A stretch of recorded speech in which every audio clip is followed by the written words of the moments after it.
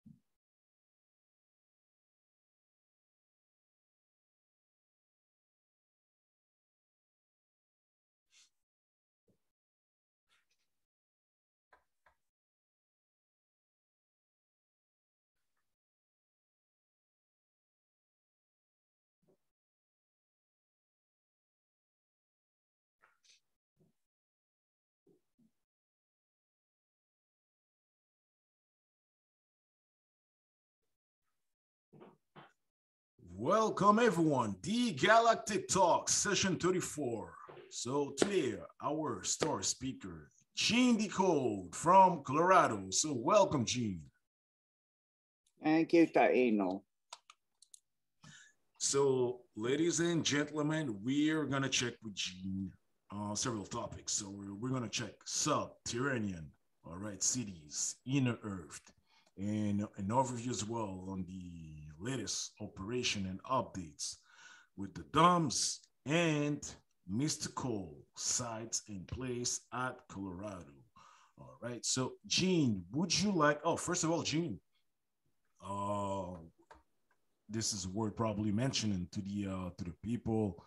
So your last session that when you came on the Galactic Talk, several people from different places, all over the world was just really glad. I'm going to share it. Was just glad about your content and who you are, right? So probably just sharing this to the people. So from Blaine Daniels, I love Gene's sense of humor. To Sally Jones, may God bless each and everyone. All right. Dale Rich, thank you for an amazing show. Gene's such a special being. From Serbia, you see, damn, just missed this. God bless you guys. All right. From Serbia. And Deborah, Gene Decode is so knowledgeable and humble about it. Johnny Walker as well. So, Gene, a lot of people, from I'm seeing it from different places, love what you do. You see, bringing that truth to the people. So, thank you for this, Gene.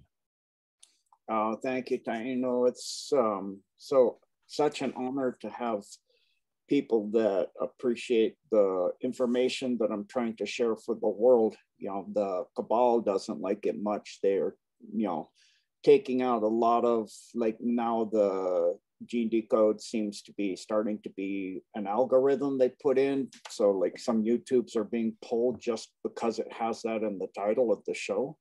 So, unfortunately, but if people can back up on BitChute and Rumble, that would help, or what other platform they might have. And then additionally, now PayPal and Venmo, which is of course just an extension, barred us from life. So it's like, and I mean stuff, that we had like in our real name a decade ago. They barred that too. I'm like, okay, well, I mean, you get a large percentage. It seems like a stupid business move to me, but okay. You get a large percentage of everything. They get like few percent. So, okay, you don't want me to use you? I won't use you. We got Stripe, we have Kofi, and we're looking at another system now. So, okay, we go somewhere else and give our percentage somewhere else for people that want to, so many kind people. It's really humbling that are helping to get the website for the Blessed for Service coordinator team up. We're it finally looking like we're this week. So, and I keep saying this, like this one, it keeps going forward. But we got like all kind of like same in the pro, you know, because the IT designer guy, he actually is writing most of the apps. He's not off the shelf. And it was just sending, we were ready. And then it would, you go into the website, we're in beta testing, and you go in and it would send you from page to page automatically without you doing anything. And he's just fine-tooth combed all the code and couldn't figure out any reason at all. So he called me up late at night, goes, I can't fix it. I don't know what to do. Because could you do the invocation? I go, why, how about just put the invocation on every page of the website? He did that, got up the next morning, it was fixed. It was like, I don't understand, but it's great. I go, yeah, it's powerful. Yeah, so that's how it works sometimes. Wow. Wow. Yeah. And by the way, Gene, just to let you know, so few peoples are hearing from the chat, right? So Q sent me from Connecticut, Jody, Miss Vicky, C. Jacobs, Arms, Jody, Luis Sakata, Talib Bay, all right, and Proud Patriot. So just to let you know, and someone mentioned, yeah, Q sent me, been following, you know, your work for 2.5 years, all right? So just for you to know. Wow, thank you. That's kind of mind-boggling for me if people follow me, but I'm really honored. It's like almost feel like overwhelmed with it sometime that, you know, people, because for 30 years people roll their eyes and walk away. It's like now people are like, okay, so you can definitely tell we're in a great awakening where people are waking up and wanting to know the truth and willing to open their mind to hear, you know, that there is something that is outside what the mainstream media and the Hollywood and the stars, they, you know, like they thought we would forever follow the stars. And we found out what the stars are really about. I mean, it is horrific. The majority of them, there are a few really good ones, like John Bott and a few others that are really fine people.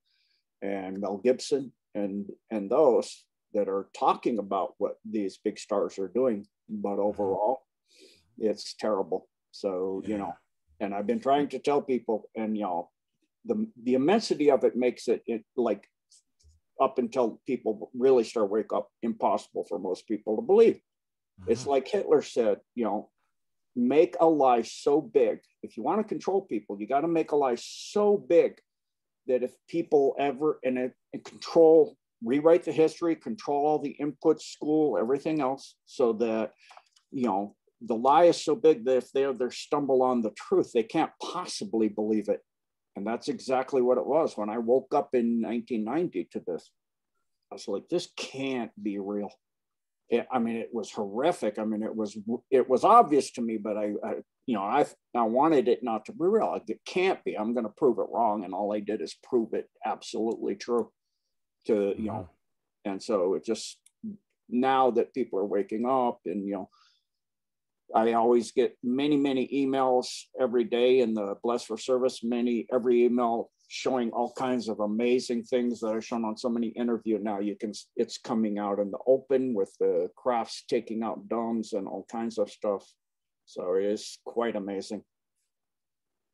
Indeed, Gene. So for the people, please reserve your questions at the end, right? So we're gonna go for an hour and a half, all right, trying to cover those big topics. So Gene, if you don't mind, would you want to probably tackle first the updates with the DOMs, right?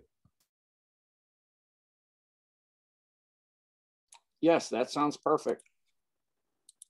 And by the way, Gene, I've seen quite some operations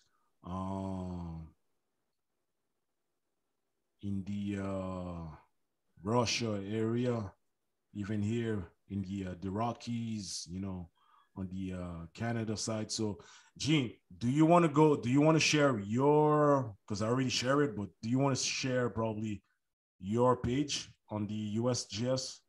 Yes, map? I'll share mine and go through it. All right, I'll give you. Go ahead, Gene.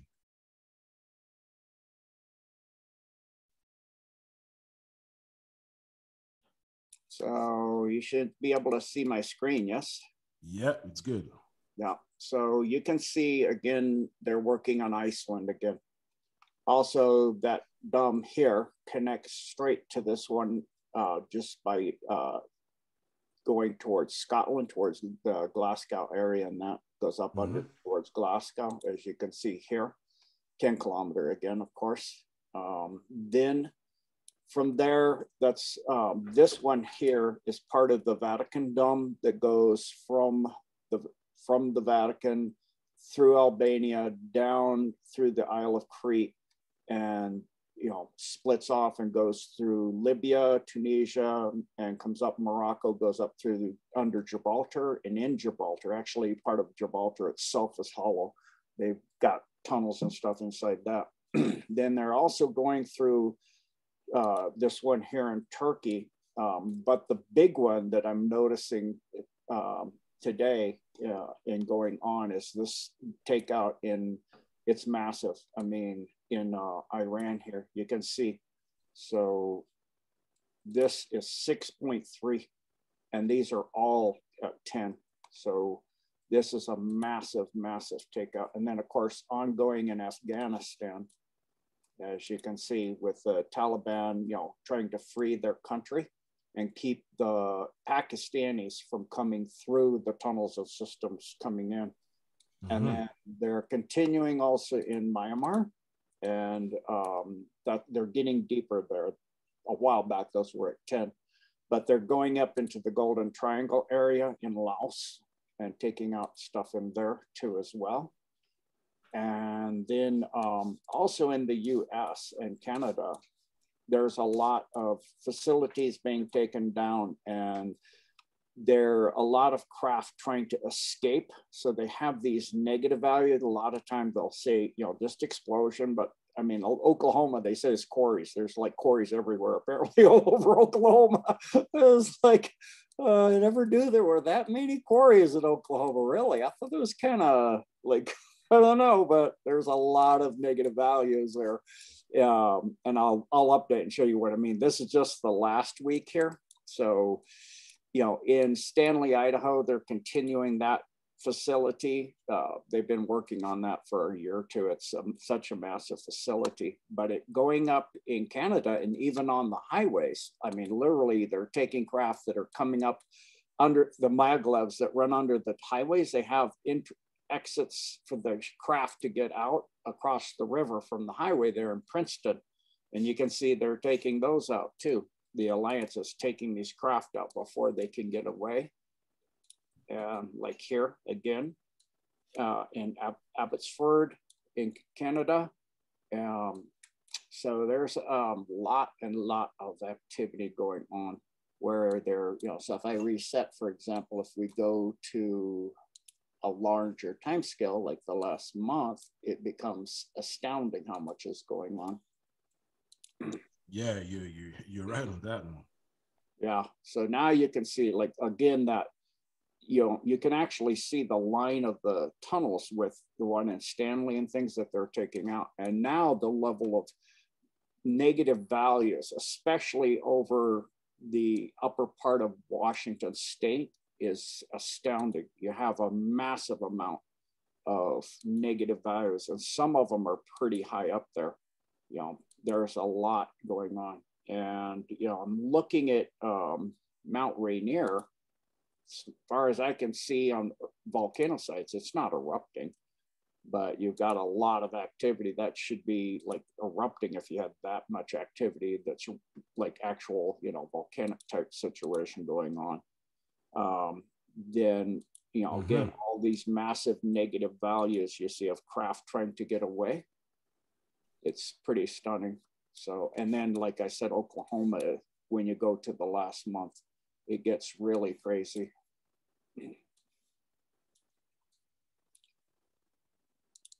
So now you can see that you have like lots of quarry blasts, a lot of quarry. This is kind of swampy areas, what I thought about. I guess they have quarries and swamps, huh? This is just me. Maybe it's just my mind looks at things sometimes and sees things oddly. It's just, but it seems kind of obvious to me.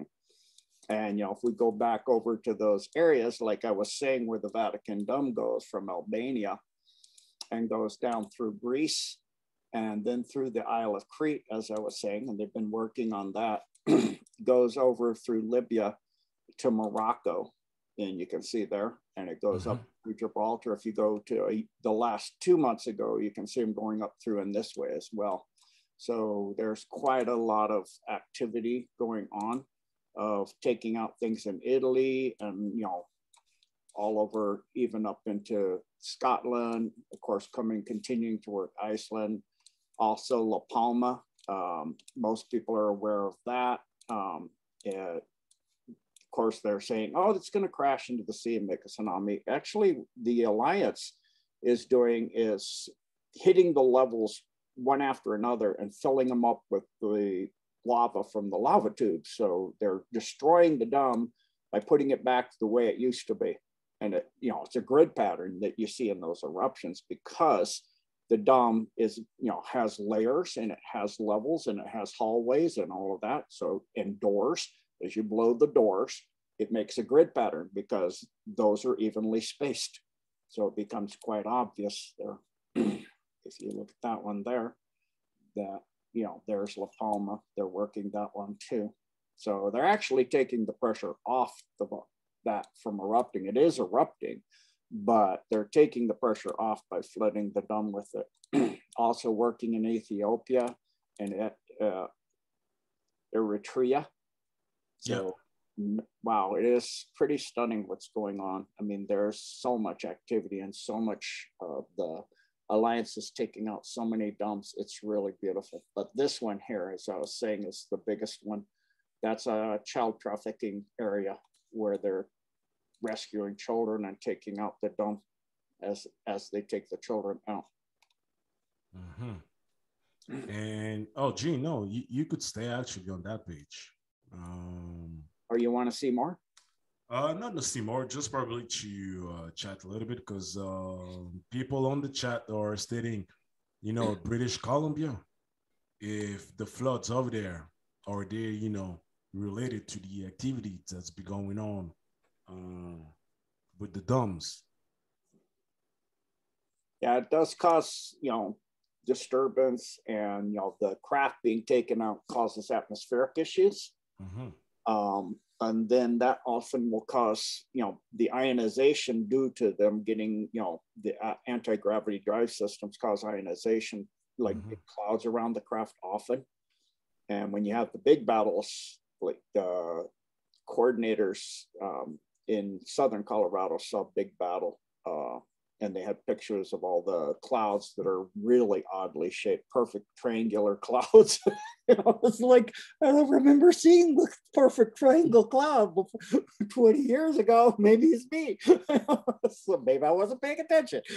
So, you have a lot of things. And then, of course, then that does create condensation, especially in a mountain range area like that, Sangre de Cristo range there. So then you do have a lot of flooding and things going on, and rain and, things, and depending on the areas where you're at. Yes. And Gene, someone is asking, Warrington, UK. Well, you just mentioned, Glasgow and how it was connected, or it is connected to the one on Iceland. You got something, Gene, on the UK? Yeah, that's actually a dome that's located there. That's near, I can't pronounce it. I'll just spell it. Loch Gilphead, I guess. Lochgilphead. So that actually is where it comes up from the loch, where the submarines would go over to Glasgow, and the dome is under Glasgow. So I'm, as they work this, I'm expecting to see something later in Glasgow. All right. And with that being said, yeah. So someone's saying, I used to live in Gorse Covered, and apparently there was an underground dome factory bunkers. All right. So that's all good. So Gene, regarding this, so that was the update for the domes. Let's talk now. I can share a picture if you'd like, or a Oh, video. sure, sure, I sure. think Please. this is off of TikTok that somebody posted a TR3B taking out a dumb entrance. So it's kind of interesting.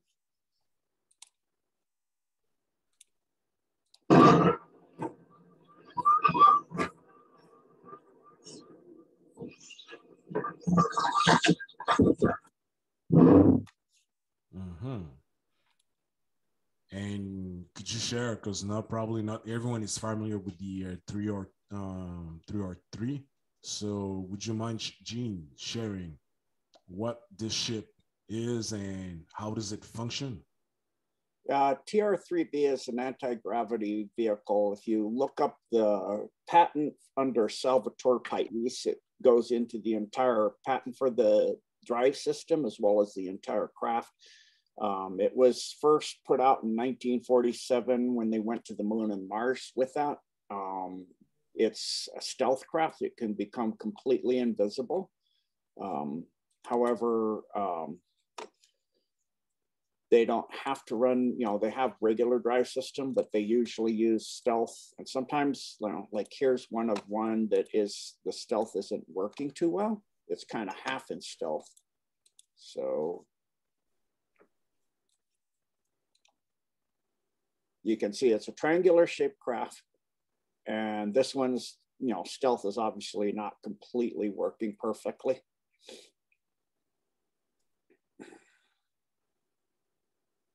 Yes, indeed.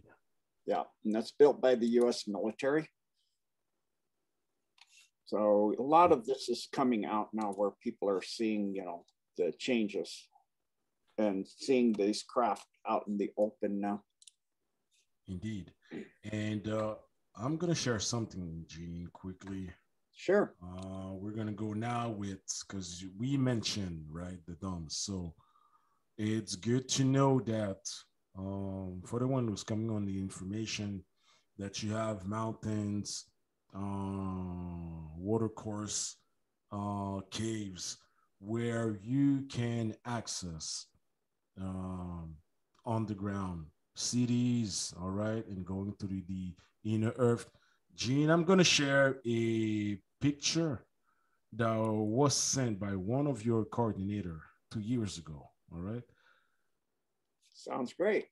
So, we have this map that's probably in 75. All right. So you had here, the main tunnels. From this diagram, Gene, was this a ancient Atlantean tunnel system? Yes, that's a very ancient system. Sounds good.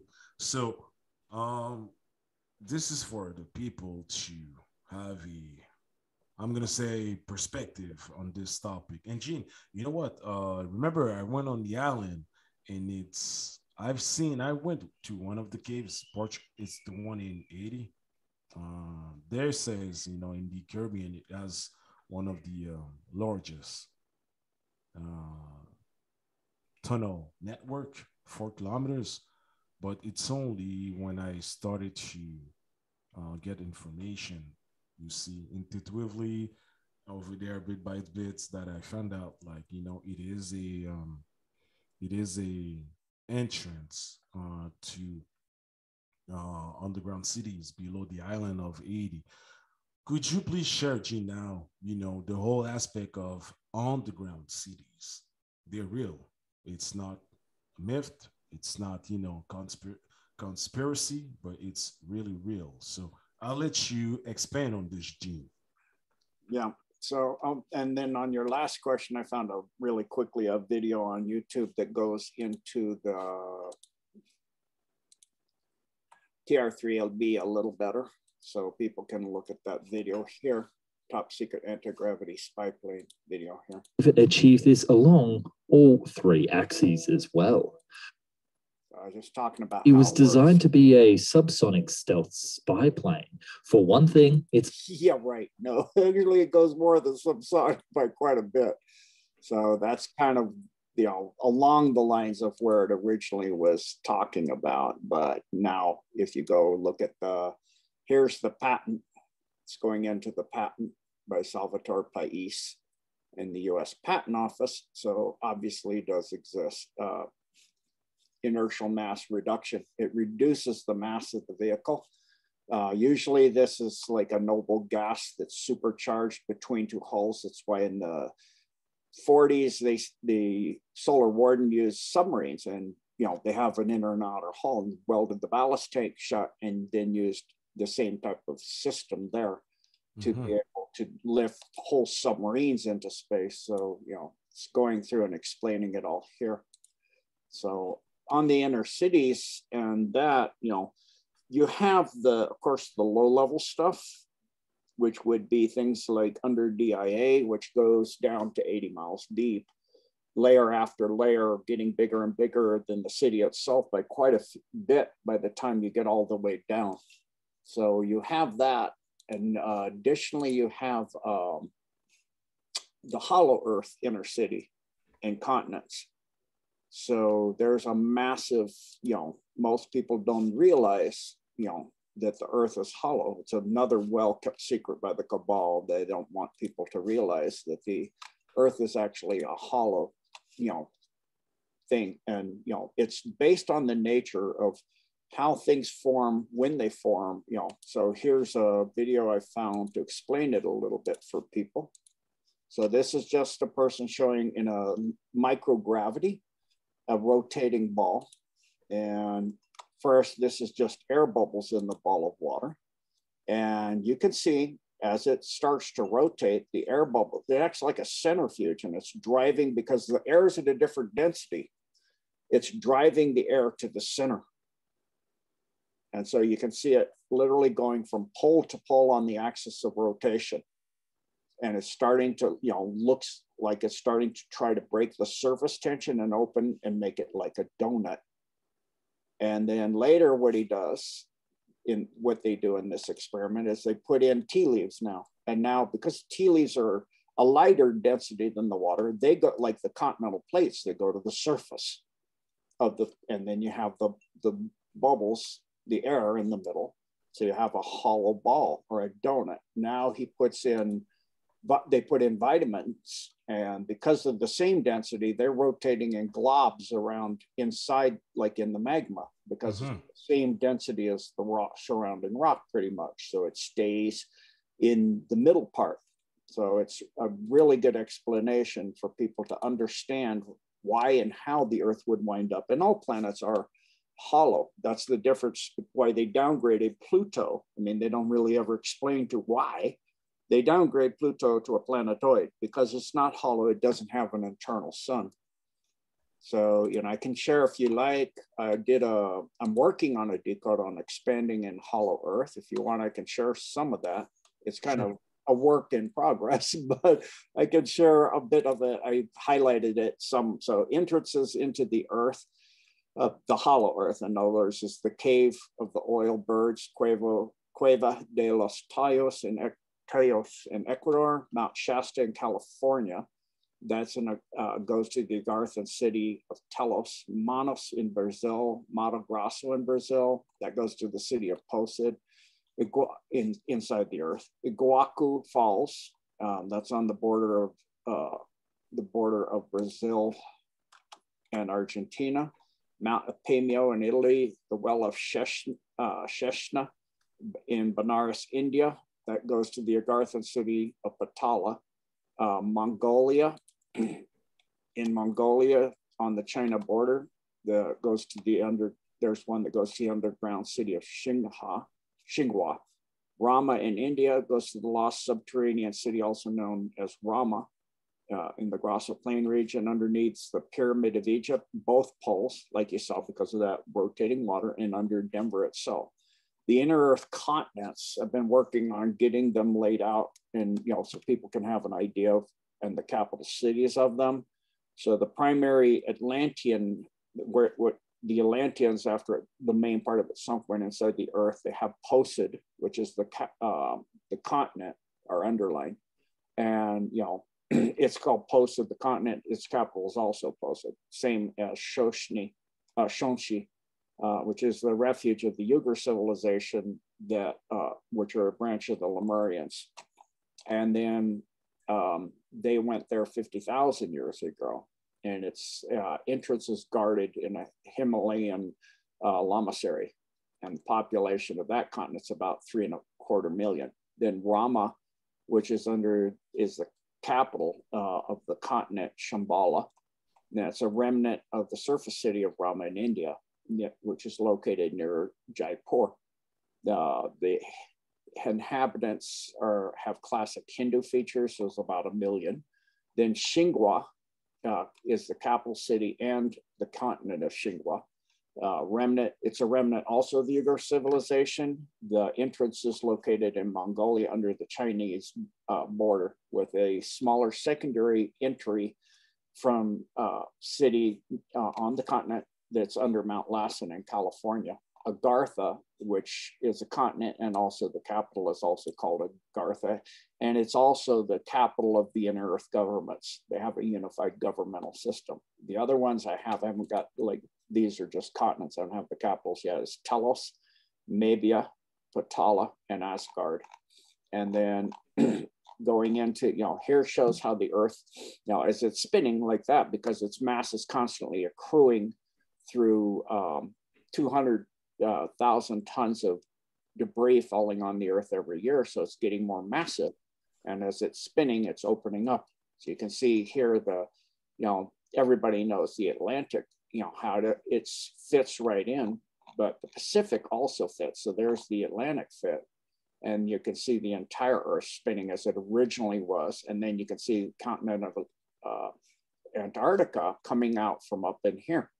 You can actually see that the Pacific actually all fit together too. Antarctica and South America. Antarctica fits right up in that.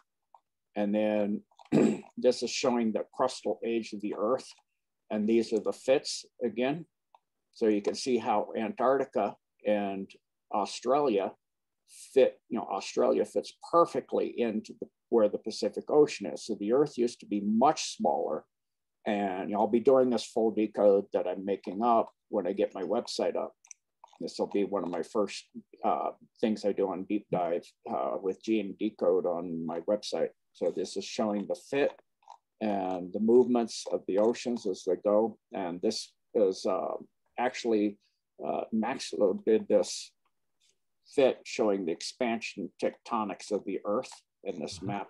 So it's really excellent, showing the age. So everything that's blue and purple is billions of years old, but everything in green and yellow and orange is under 140 million years old. That's all the oceans. None of them are old. They're relatively new. So the earth, during just 140 million years ago was that big. And now it, once it started to, the ocean, the seas used to be freshwater seas. If you spin a globe, you get these S-shaped seas. And so because it's eroding the rock, the rain and things, it's going to these seas that sat on the surface of the continents. It built up sandstone. With the weight of the sandstone and then the water of the seas, the mantle underneath eroded it, got weak. And so eventually the crack got through, and then the earth could open up and expand. And they say it was all Pangea, one continent, and the rest was ocean. No, it was all the oceans were on top of the solid plate of the earth, one piece, inside and outside. So that, they arrange it in some weird thing where some continents move faster and some of them move a third of the way around the earth. Some of them don't move at all, like North and South America didn't ever move at all. I mean, it doesn't make any sense. So I go, okay, I'll arrange it in any way I want. I'll make it a chicken. Pangea used to be a chicken. So to show you, some of the incongruencies with the earth having been the same size with the same gravitational mass, this is a dragonfly called it's like 14-inch wingspan. If that were to fly today, if you could get that, cloned, it couldn't fly. It would shred the wings because the atmosphere is too thick and the gravity's too high. Same thing, problem here. These don't have lungs, these centipedes. They have tubes. It would suffocate. It couldn't get air all the way through it. Brachiosaurus, the bones would turn to powder with that much weight. The head's so far up, unless the entire body was a heart, can't get blood up there. I mean, there's a lot of problems. You have this birds. I mean, that thing can't fly today. I mean, especially when you go into Pteranodon. I mean, it's got a massive wingspan. That means they, different gravity a long time ago. And then coming up each year from the Arctic, when the ice caps that is over the Arctic hole melts and breaks up, you have big, huge freshwater icebergs. There's a Christie Cat track going down here. Christie Cat would be about that high. That thing is miles. Seawater will freeze at when you get it cold enough, below 0 Fahrenheit. Yeah. Fresh water freezes, of course, at 0 degrees centigrade or 32 degrees Fahrenheit. And it's clear when it freezes. That's a freshwater iceberg. Also, each year, millions of auks in Alaska go towards the Arctic pole. Where are they going? Why did they not freeze? How do they come back in the spring? There's a lot of problems. So as the Earth, did that spin and it got hollow inside, and the heavy materials, because their density is different, go to the center. That's fissioning materials. So you create an inner sun, which creates a gravitational push. Gravity is a push, not a pull. It's a particle wave. Waves push on you. So it pushes the material out all around. It creates an electromagnetic dynamo that open up the poles along with that air you saw rotating. So you have the inner Earth structure there. And here's from the space, one of the space stations. You can see it frozen over in the winter. Then in the summer, it opens up. You can see the light from the internal sun coming out, and the ice pack breaking up with those freshwater icebergs coming up from the freshwater seas on the inside of the Earth. And then the correct map, people are like, the Earth is not shaped the way they say, or it's this or that, the problem is the Mercator map. First of all, it's upside down. That's the first problem. The North Pole, north is up on a map. So I put north up on the map. That's up there. People in Antarctica are up over, they're not down under. And if you look at the Mercator map, which is the black outline, if you look at the square miles of Africa, it's as large as all of Asia, as you can see on the green map, the Peters projection map, as all of Asia and Europe. It's a massive continent. And you can see that's true here, but on this map, it's like not even half. It's like they've distorted what they did is when they went to conquer Africa, they didn't want the Zulu nation to realize how small the England and the British Isles were. So they made the equator move. They moved the equator. So if you look, in the middle of the map, if we look at the Peters projection, this is the equator about here. Well, that's, if we look at that lump there, that's like, way off.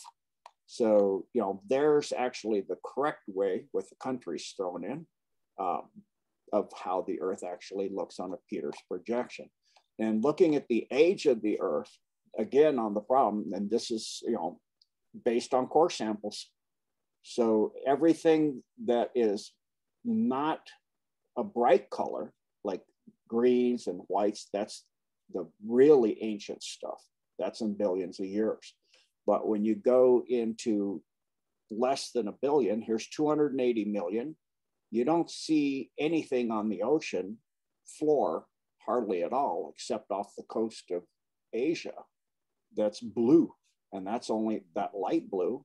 That's where Lemuria used to sit before the Atlanteans destroyed it with particle beams. And it's down to 160 million.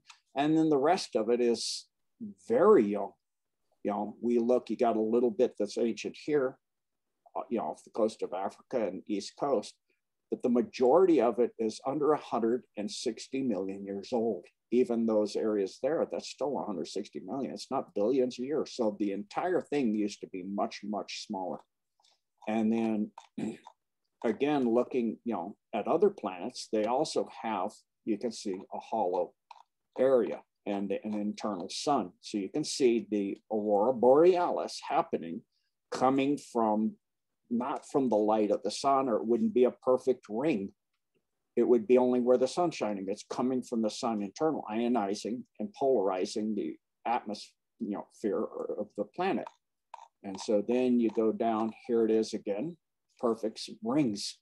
Yeah. And here you get it with Saturn. Perfect ring. Why, if the sun's over here, would it make it over there? Why would the ring be opening up where the sun's centered? I mean, maybe it's, gravitation, but you'll have these rings on planets when it's dark at night. So coming through the pole, the Antarctic entrance comes into inner Earth, and you can see here coming through the system that comes through. And over this is a distance. In the distance are 64 pyramids. You can see there. This is the Antarctic entrance built by the Atlanteans. This is an ancient, it's called the Perry-Reese map, showing Antarctica with no ice. So, the ice age, this part of the Earth had ice, but this part was ice-free at that time. So there's these ancient maps showing how Antarctica used to be. And there's the Aurora Borealis. I think they call it something else in Australia, but coming from Antarctica, kind of obvious. It's dark, this is dark, lights, sun's on the other side of the Earth, and you can see it opening up from the dark side. And again, centered right over Antarctica. And you would say if we saw the center, would be right about there. That's, where they're saying the whole, the bases and all that, New Schwaberland, all that is. So here's from the space station again. And this is, going through those entrances I was talking about, and some others as well, Mount Primo, under the Pyramid of Giza, King Solomon's Mines, Deborah's Caves, Iguazu Falls, Mato Grosso, Manos, Mammoth Caves in Kentucky, some more entrances. Admiral Byrd's flight and his diary goes into flying in and meeting the Agarthans and coming back out. And this is another map showing Antarctica without ice. And you can see it's literally two pieces that were got forced together and got connected. And this is, I'm still working, I'm thinking and looking at this, could be an inner Earth continental map. I'm just having to evaluate that. So if we look at the tectonic plates, all of this is created less than 140 million years old. Same with this. And, you can see how this all, that bend right there and this arc and bump right here, and this notch fits perfectly up in here. Mm-hmm. Yep.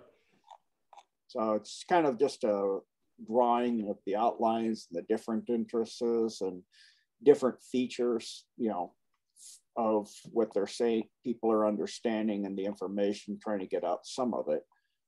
So James Gillian put this message that came from the Mehabia. They call themselves the Mehabians from Inner Earth. I thought it was quite beautiful and eloquent.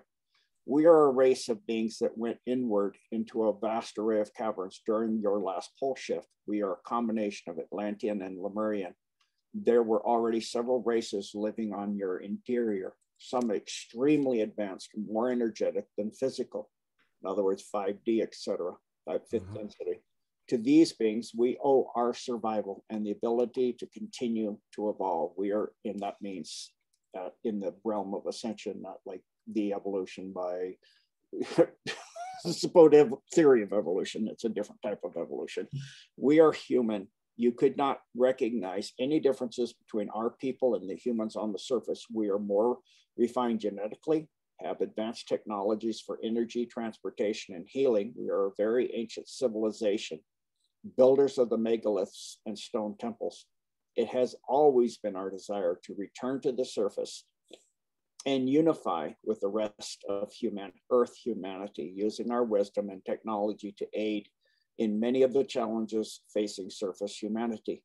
We have transcended war, disease, poverty, and lack for nothing, although our needs are simple. We are part of an alliance from the stars with the ability to travel hyperlight speed and interdimensionally. We are not profit driven. We prefer quality over quantity, natural over synthetic. This leaves far less a footprint on our environment, which is balanced and thriving. Before considering unifying with the Terrans on the surface must find unity. In our world, there are many forms of life. Some are very evolved, others lesser so. Our civilization consists of very tall beings of average height and very short beings, just as the surface, only in more variety. More races, cultures, and colors are represented in the interior. We have found that by communicating, listening intently without judgment, releasing the past, old grudges, seeking common bonds and goals was the path to unity, being of service to the whole community in all its diversity was first and foremost. Those blessed with abundance, higher knowledge, the ability to heal and provide effortlessly helped those less fortunate. Our civilization is dedicated to universal law, creating the opportunity for each individual to reach their highest potential. Because of this, we experienced a quantum leap in evolution, leaving an abundant, loving, joyous life in harmony with each other and the environment. Terrans on the Earth surface can choose to do the same. There is one prerequisite before this can start. Terrans need to unify for the common good. This means transcending all religious, cultural, and racial barriers and boundaries. Although there are many races, religions, and cultures, each individual has a soul. That soul comes from God, Creator, the Great Spirit, the unified field of consciousness and energy, whatever name or description you want to give it. We're all family on the soul level, all connected. The source we come from in its most unlimited understanding is pure, unconditional love, joy, and bliss. Love, the ultimate, everlasting power in the multiverse serves. When each individual makes their own personal connection with that source, the wars, disease, and poverty ends. It is really that simple. In getting past the complexity of the intellect, competition, fear, survival, and socially engineered ignorance of the false narrative of division that needs to be conquered. Almost all wars are wars within self, generated by wounds, traumas, wrong conclusions from past experience, and limiting mental concepts. There never was a holy war. There was only one king or leader wanting what another had, using fear, religion, and division to fire up the armies. This is played out in Terran's history. The greatest of all tyrants were the most wounded and abandoned as a child, seeking love and respect, self-worth, and power over others. No one ever taught them all of what is that is everlasting comes from within, and the external is transitory, always changing, the unquenchable thirst that never satisfies. Love, joy, happiness, approval are not to be sought externally, but within the soul, which is your connection to source. There you are loved, accepted, and approved beyond imagination. No words can capsulize the Creator's love. Knowing the difference between clever and wise are also qualities of self-mastery. The intellect and altered ego are already talking you out of this, generating reasons to fail. A very ancient word in Lakesh has two translations. One is greeting my other me, and the other is the God in me salutes the God in you. In some cultures, they don't even have a word for I or me. This is the foundation of our civilization. This and similar understandings once were the foundation of surface terror.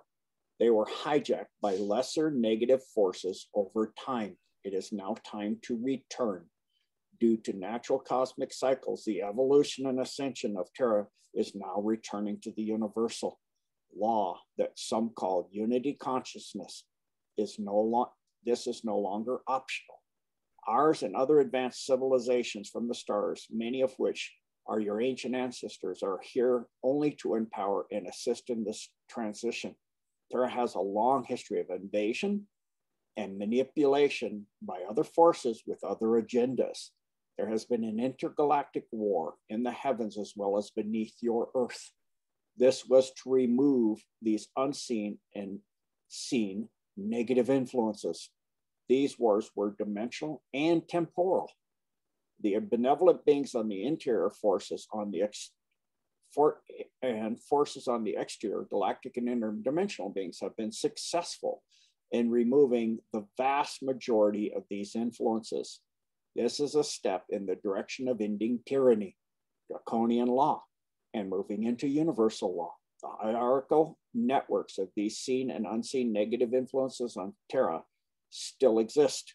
They are woven into every aspect of government, religion, agency, and institution. They are known by their unbridled greed and lust for power. They do not serve the greater good. They do not empower. They overpower. These leaders and their kingdoms are not frequency specific to Terra. Its evolution into higher states of awareness or consciousness, action, reaction, or what some call karma, will be amplified and accelerated. All that which cannot adapt, transform, or align with universal law will diminish or collapse entirely. It is a process no man or woman, no technology can stop. We must take the path of the mother, which is phasing out of one dimension and moving into a higher consciousness and energy and a new way of life. Those who choose the path have our full support. This does not mean we will do everything for you. Everyone has to do their part, take their stand, do what is right in service to humanity and Terra. Tyranny lives only by agreement and ignorance. Time to wake up, rise up, unify, and join the rest of the universe in peace. A world beyond belief waits you.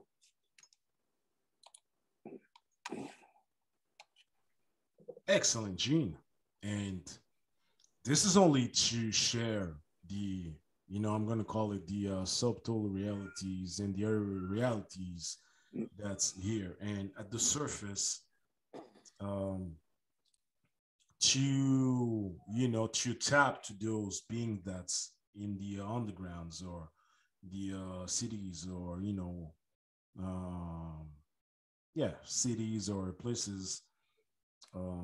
Probably Gene, I'm just gonna share this. It's not a physical 3D mind thinking, because it's really, I'm calling it all subtle reality. So it's reality in which we were never teach during school. And that's something that when you are able to experience it, people might be scared or, telling you that, no, you're crazy whatsoever. So, Gene, I'm just going to share something from this author, so Radu Sinamor, Romanian, um, the Romanian that actually, I'm just going to share it here.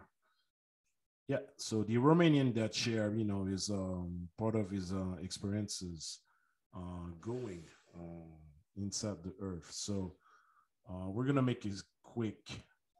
That's Apusini Mountain. So he's telling how he went to Apayos and Thomas's, all right, and some terminology with the elements. So Gene, we're gonna make a quick move to inner rivers. All right, so I'm just gonna share this. So this is the waterfall in Haiti, and by now people who know me now knew that I had an initiation here, right at this exact location, and meeting a luminous being. But after my journey over there, we're gonna see.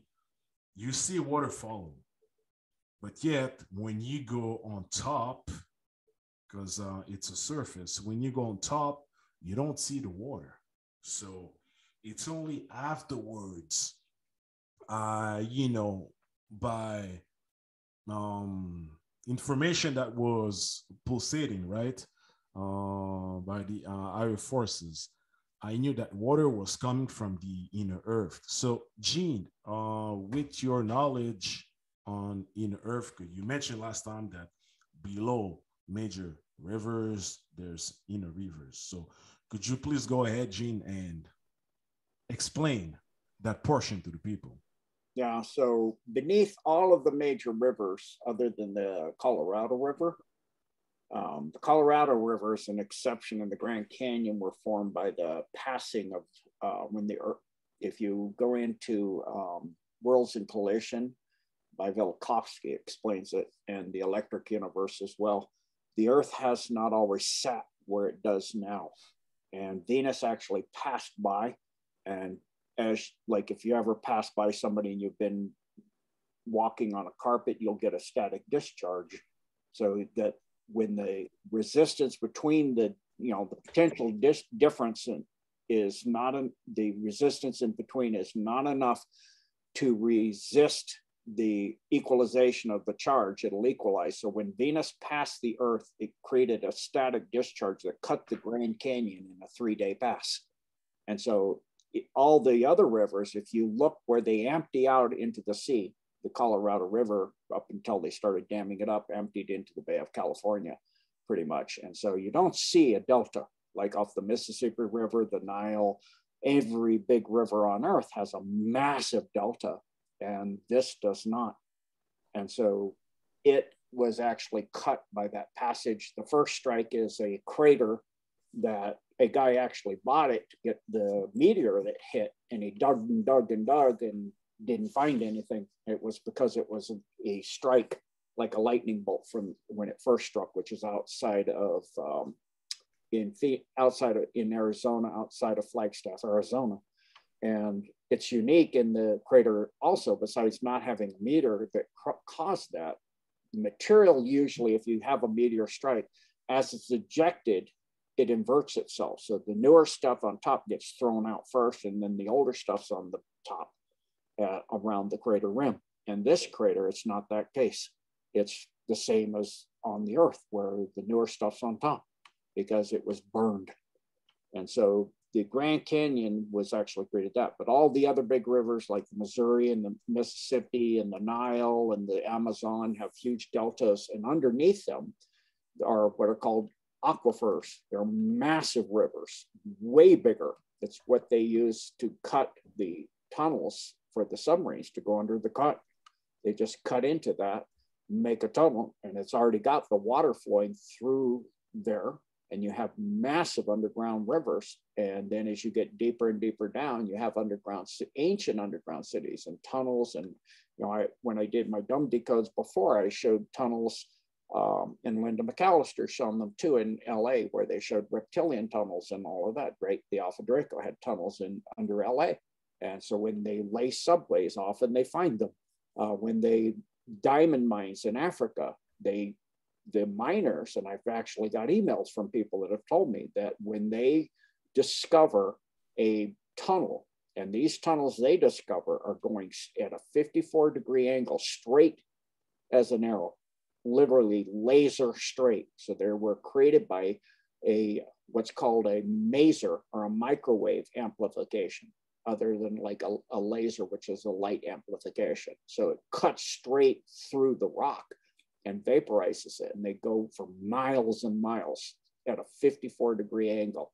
And as they're digging the diamond mines, they hit these, and they're told that to keep their mouth shut and seal it back up, because they're not allowed to be telling about these ancient facilities, because the cabal wants to have that information and use that for their purposes. So they're threatened that their families will be killed, they'll be killed, etc. The same old, like the Nazis did the same exact thing.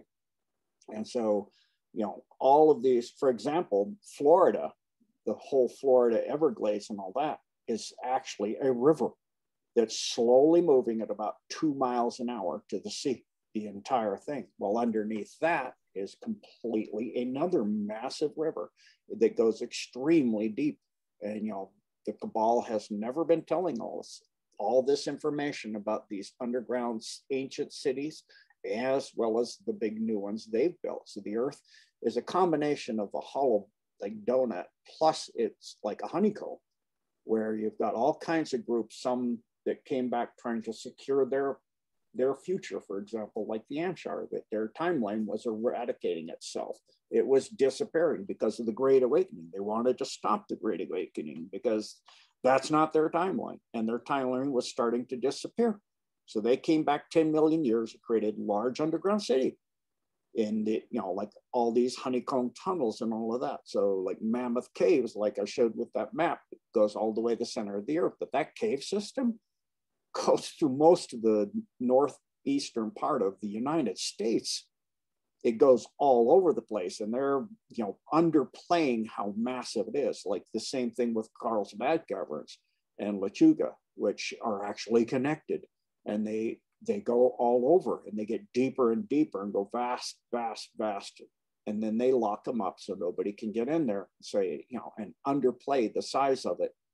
And so there's these ancient caves, and some of them are actually what are called apens or power nodes.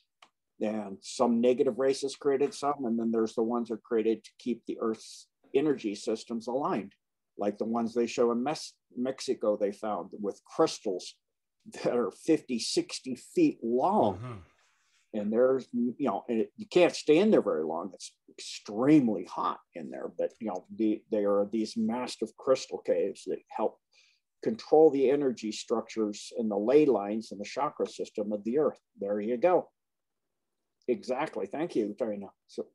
So you can see how massive these crystals are. You have to have those suits on because it's incredibly hot. You guys they look like ants walking around in there, don't they? This is how big they are. You look like an ant compared to these crystals. So I mean, they're beautiful, but it's an energy structure that is there to help the Earth's energy field. And we all know, they use crystals in computers and in watches. It sets time, it sets vibration, it's timing, it stores information. And so all of this is storing the history of the Earth and storing the information about the species and plants and animals and civilizations, and keeping time and keeping the energy structure for the entire Earth. Thank you, Gene.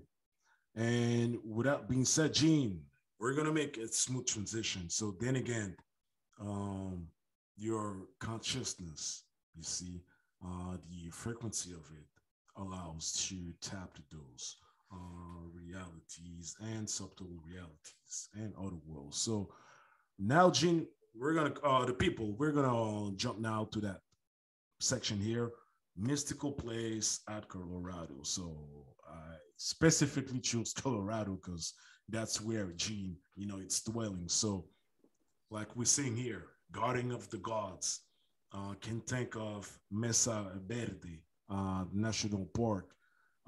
As well, Gene, you mentioned through one of your Gene Decode where Boulder, Colorado, on the knee, there was a EMC center, right? Well, they would pulsate electromagnetic fields to alter people's thoughts and everything. International Denver, we all knows it well. Almost all the major airports below there's so probably now focusing now, Gene, on the mystical places. Please share to the people what you experience and what you know. Well, of course, Garden of the Gods is actually a part of the Morrison Fold. It's what's called Morrison Sandstone. That's why it has red.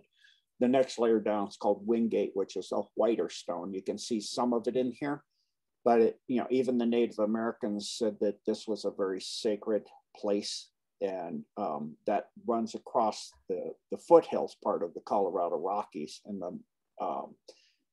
where the inland sea. And if you go up towards the I-70 highway, between that and Highway 285, you have on this Morrison Fold a area where the Diplodocus actually used to walk around the inland sea, and Brachiosaurus footprints are there. So there's on the Morrison Fold, between I-70 and 285, you can go up there. It's called Dinosaur Ridge by some, because you can see Diplodocus footprints. And they actually used to have Brachiosaurus footprints.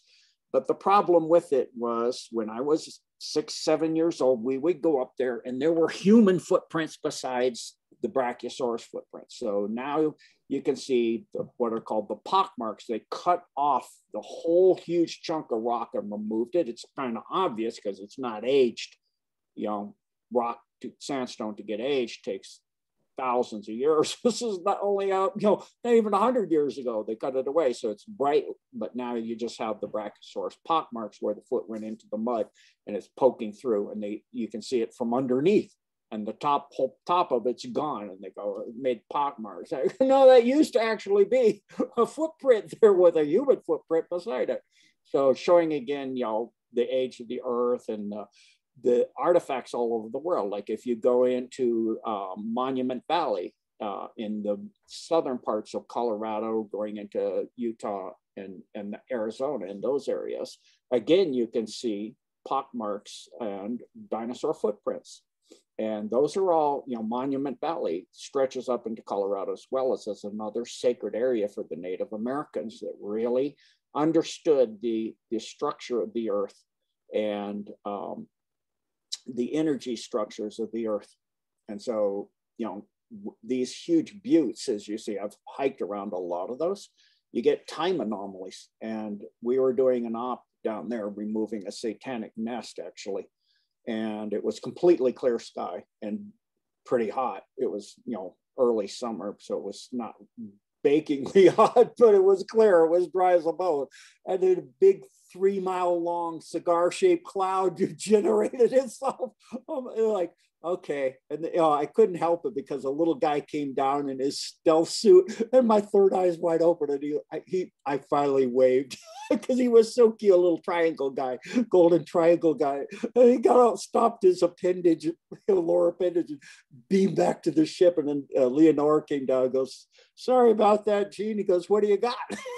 What report on what happened? I go, sure. I go, give my apologies, but he was so cute. I couldn't help myself. And he goes, yeah. He was like, Leonora was talking, what's the point of a stealth suit if he can look at you? He goes, well, you're dealing with Gene. His eye is open. So it was kind of funny, but it's a very sacred area as well. And then of course the Satanists always use that to try to hijack it. So we can clean that mess there. Another actual very sacred area is if you go towards the Sangre de Cristo range, there's what's called Phantom Cliffs on the Sangre de Cristo range on the western slope of it. And that is a very phenomenal trail system that literally crosses across the surface of the cliff. And there's lot of valleys. Yes, sir. What's the name? Phantom Cliffs. Phantom. All right. Mm-hmm. And you're literally, to get my husky, my wife's husky across, I had to take mine across first. She doesn't have fear. My wife was like, no way, it's 3 feet wide, 1,000 feet off the ground. I crossed it. That's right in the middle of the cliff. You're out of your mind. But it's a beautiful trail. And very near that area, there's actually a certain area that I know that creates massive time distortions. Is that one, Gene, as well? Phantom Canyon? Is that the same one? No, it's Phantom Cliffs, actually. Yeah. Okay. All right. And while we're here, Gene, Cheyenne Mountain. Yeah, this was a go ahead, Gene. That's the dumb for NORAD. Yeah. which was disclosed in the 90s in the what's it called? The Stargate series, yeah. Mm-hmm. Yeah, Stargate series. This is like I love how even in the series, they debunk the series by debunking the series with a debunk of the series, a wormhole extreme, which is debunking the first one, which is debunking the real one, which is debunking what is really there. I'm like, wow, they're putting you in your face multiple times. Manitou cliff dwellings, you have the ancient petroglyphs there, as you're seeing. That's another sacred area. Mm-hmm. That's in Colorado too. And these drawings that you see, these petroglyphs, are actually writing. that's a form of writing that the Europeans destroyed all the information on how to read it. Yeah. But it is showing, if you look at it, you can see non-terrestrial beings drawn in there.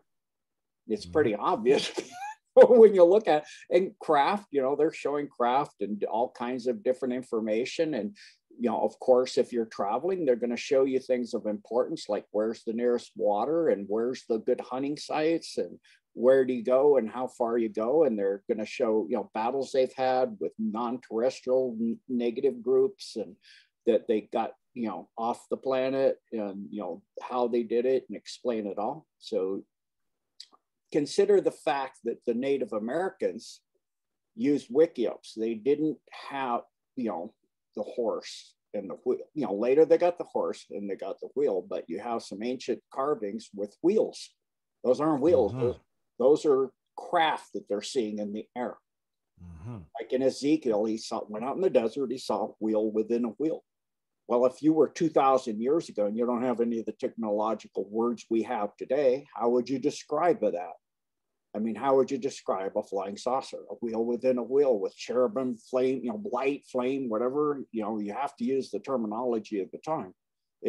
They've been here. There's pictures in the 1700s with, you know, paintings with craft in the air behind them. So, you know, and in these sacred sites, the good guys would come down all the time. They called them, the Native Americans call them the Star People. And the decode I did in the San Luis Valley on the Great Sand Dunes area, which is another sacred area, the Ant people took the Native Americans during a time of, you know, rain of fire inside the earth and saved their lives. And so that's another very, you know, sacred place to the Native Americans, along with there's a castle-like structure that is to the far southeastern edge of the San Luis Valley that they used to tell time, kind of like Adam's calendar in Africa. And so there's that structure as well that's very sacred. And then down towards the Pagosa Springs area, there's another area in there that is very sacred in the Waimanooch Wilderness area. And then also in the San Juans you're very close to where Dulles is. There's a sacred area there that's just a few miles over across the border into Colorado. San Juan? San Juan, yeah, San Juan Mountain Range. They call it South San Juans. South, okay, sounds good. Thank you, Gene. So with that said, Gene, I'm gonna say it's to access those places or those frequencies. It's not with a day-to-day physical thinking. You see, a lot of it has to go with your consciousness and your, you know, vibrational frequency. So, Gene, before we leave, probably with your experience with Qigong, could you share a technique in order that the people could or can expand or, you know, ascend or augment their vibrational frequencies, please? Yeah, so part of one style I know, which is fire flower Qigong. If you do a technique called pushing the sky, I use that. You can see a lot of little Buddha statues out of sandalwood where their palms facing up straight over their head. And then I do the sun gazing and I bring the light of the Holy Spirit into me and the word of God in, and use the sound of the word of God at the different levels as you go down to raise my frequency up.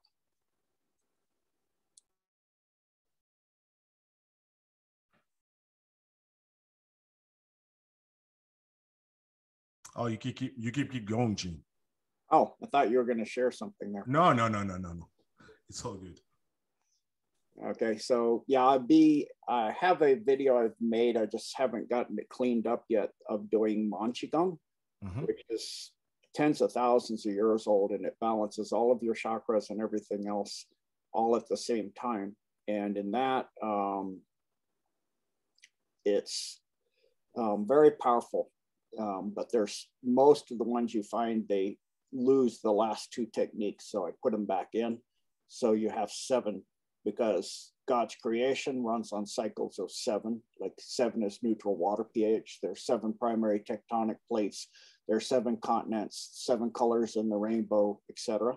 So for those energy systems, when you do that, of course, we have 7 energy systems within our body, little fiber optic balls, of, like little computers that help coordinate between the levels of the body, the organs at that level. So all the organs are coordinated, and all the energy, those fiber optics run through the entire body. It's one of our 3, again, sacred geometry, representing the Holy Trinity of our circulatory system. So we have the cardiovascular, lymphatic, and then the acupuncture meridian system, which are literally fiber optics that carry ultraviolet light throughout the body. They've actually now detected it. So the best one to start with would be pushing the sky. It's pretty simple. And when I get the video, I'll load those up. Yep. Appreciate it, Gene. And Gene, with with what's going on, but now hopefully people are embracing the different realities that's on a different density, or beings on the different densities, or like we saw here, underground cities. All right, we haven't talked today about what's in the different upper layers of the atmosphere, but at least knowing that on the subterranean, yes, indeed, it is another world. So, Gene, based on your experience, would you mind sharing words of wisdom to anyone, to ease their perspective or their comprehension with dealing with other realities or higher vibrational realities? For me, I just focus on the Word of God, light of the Holy Spirit, and the gift of the only begotten Son, and I calm myself. And then by focusing on the Word of God, which there's a group of ancient master adepts that call it the ek. It just means the sound that God used, the word that created all things. So as it goes down density, it changes in the sound of it. So at the 3rd density where we are, it kind of sounds like rain on a roof, like a static sound. Then at the 4th density, it sounds like bees. At the 5th density, it sounds like conch shell or the Tibetan horn. Then at the 6th density, it starts to sound like woodwinds, flutes. And then at the 7th density, sounds like full, which is the soul level. It sounds like full orchestrational pieces like Beethoven or Bach or things like that. So I focus on that, and then focus on the light of the Holy Spirit, and then whatever I need to do, on the problems and all of that and the issues, it calms you. And then if I petition or do prayer or my invocation, I always center first that way. All right, so you heard Gene for the last almost an hour, and 40 minutes. All right, so Gene, thank you. Like you saw, a lot of people from different places are hearing you. So what's good now, it's people at least, are bounding together, wherever they're at, wherever, their style of thinking, their, I'm going to say subculture, but the thing is, it's all about the truth and rising as a collective. So to the people we had here today, Gene Decode on the Galactic Talk, session 34. And Gene, as always, it's a pleasure and an honor. Thank you, Taino. Likewise, it's always an honor to be on your platform. I really appreciate it. Thank you. God bless. Right. And Gene, for the would you mind sharing to the people probably your updated platforms when they can reach your information? Yeah. So for now, still the Gmail is Colo, COLOSENSEI64 @gmail.com. Then again, we're hoping by the end of the week, or this week to have the Blessed for Service website up, which will be blessedforservice.org. We're in beta testing and ironing out the bugs finally. So looking to have that up. Then after that, we'll proceed to get a Gene Decode website up. So that'll be hopefully by the beginning of next year. But we're hoping Blessed for Service is up, and that'll be, people can get protocols and all kinds of things and information. Just go there free, no charge. Excellent. And Gene, I want to thank you because it's your 1, 2, 3, 4, 5th time on the Galactic Talk. So you know what? Gratitude for your time. Thank you. Gratitude for your time too, Taino. All right. So you heard Gene Decode, ladies and gentlemen. So, with Gene's requests, we're going to have another session, and I'm probably going to ask the people if they have a specific topic, but we're going to keep, sharing what Gene's has accumulated over the decades and decades, all right, of personal experiences, all right, to different degrees. So then again, ladies and gentlemen, thank you for being here. All right, so thank you to Gene. We have Andrew. Andrew, welcome. I know you would want to probably ask a question to Gene, but we gotta go. But it will be for next time. All right. Thank you, Taino. Okay, sounds good. So Gene, blessings to you, blessings to your wife, all right? And we'll catch up for another one. Thank you, Taino. Blessings to you, your wife, and your children. God bless, and God bless all of you, and Godspeed to the Great Awakening. Thank you, Gene. So thank you, ladies and gentlemen. Session 34 again with Gene Decode. See you next time, guys.